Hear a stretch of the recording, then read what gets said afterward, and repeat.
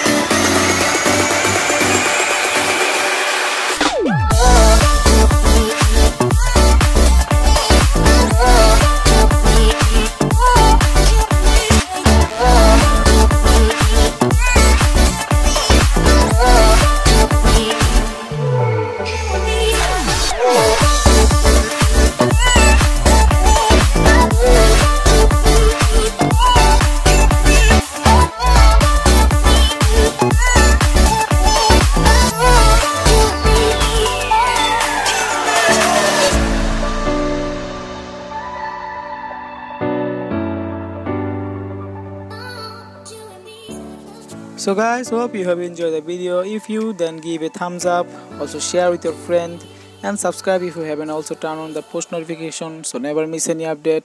And guys, I'll see you in the next one. Till then, take care.